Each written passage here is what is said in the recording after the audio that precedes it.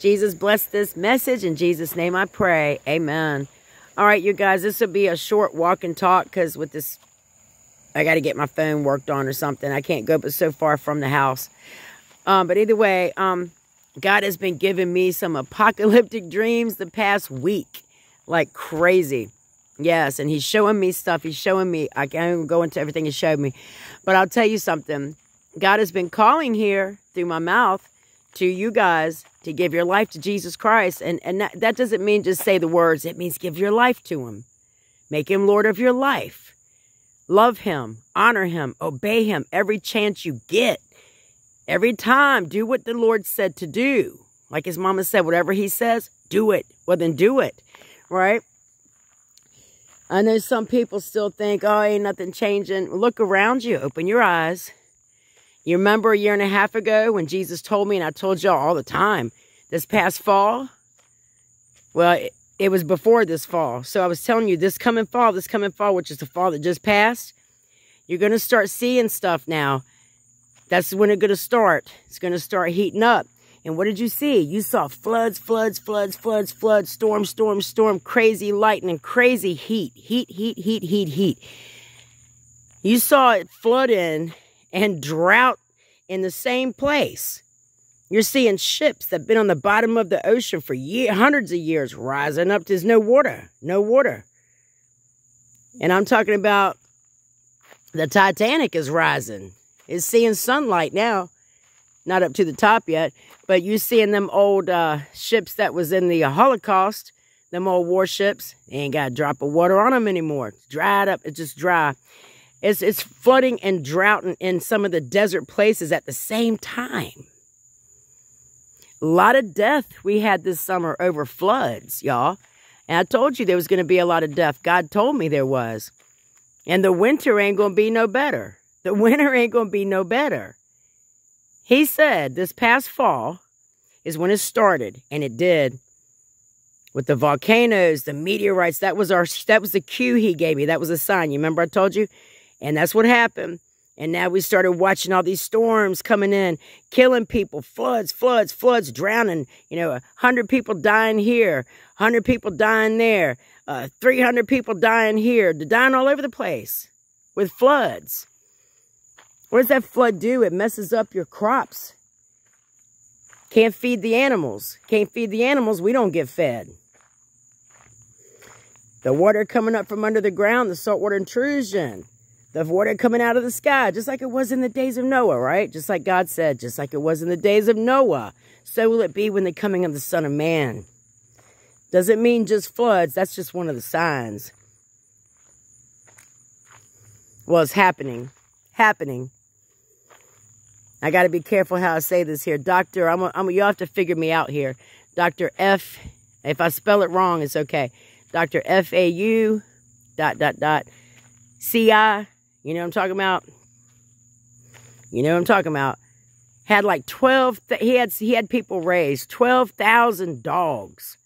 What? To experiment on. I'm talking about like this one particular dog. He let sand fleas, covered that dog in sand fleas, put him in a cage and watched the sand fleas eat the dog to death. See how long it would take. What's his purpose of doing that for? What you think is, what kind of person does something like that? Because they're not people, y'all. The people ruling, the entities ruling this world right now is not people. Do you understand that?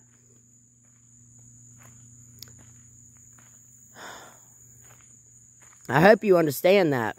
I hope you understand this, y'all. The only way you're going to make it, man, isn't by freaking out and worrying about it and getting all anxious. It's by giving your life to Jesus Christ and getting sealed by the Holy Spirit. Satan's going to be out here marking up his people. You can guarantee that. That's coming soon. And it's going to happen. It's going to take a world. It's going to take war. You understand? And calamities. And like what they're doing. What you see happening. And more of it. To bring about the new world order. Do you understand? To bring that man of sin out to the front. But then don't forget, once there's been so much calamities and death and all this stuff, catastrophes, when he does come out, don't forget this, he comes in peaceably. He enters in peaceably, the man of sin. He don't come in being all mean and hateful and forceful. No, he comes in. He wants you to like him. Remember, he's deceitful. Very deceitful. Satan is deceitful. He comes in peaceably. Enters in peaceably. He gets the world to love him, cherish him, adore him. And then he throws the M-A-R, you know what, out at you on your right hand or forehead. He throws that out you then once he gains your trust. Do you understand? And when that comes out for your hand or forehead, I want to be careful what I say here. M-A-R, you know what, of the beast. When that comes out, that's in the middle of the tribulation period. Read your Bible. Let the Holy Spirit teach you. And when that comes out, you're going to be seeing the two witnesses out here doing their thing in Jerusalem. You ain't seeing none of that yet, but you will. Okay? You're also going to see the hand of God throw his judgments down too. And people go blame it on CERN and the elites and everybody else. Yeah, they're doing their thing, but you're going to see God throwing some judgments down too. Not to hurt us. Not to hurt anybody, but to bring some sinners to their knees, because every eye is going to know that is God. Jesus is God. Every eye is going to know it. Did you know that? So, I encouraging you guys to make your mind up and get really serious with God. Not just talking about him or hearing about him or listening to a video or maybe scope through your Bible a little bit. That ain't enough. You got to make Jesus Lord of your life. And you do that, y'all, by searching him, studying him, learning him, his will, his ways, his purposes, like we teach you here. And then by obeying him, literally. That's the only way you're going to show him that you do love him, is by you being a doer. Obey him. And that's out of Jesus' own mouth. He said, if you love me, you will obey me. If you love me, you'll keep my commands. Ain't a lot of people really love him, y'all. Not really. A lot of people say they do. And I keep telling you people, I saw an ocean full of people that said, I love him. He's my God. And he's going to look at these people and say, I'm sorry, I don't know you. You didn't love me enough to obey me. You don't know me. You don't love me. You don't even know me. Because if you know me, you'll know I told you if you love me, you'll obey me. You'll do the things I told you to do to let me help change your character, to make you more like me. You won't be bound your knee to Satan, y'all. We're going into the apocalypse. It's time to wake up, people. Please wake up. All right, I want to tell you we got Google Meets Thursday, Friday, Saturday, and Sunday night at 8 p.m. Eastern Standard Time. Everybody's welcome. The code is always the same. Please write it down. Those of you that's emailing me and asking me, it's the same code, RAOUBOFMVI.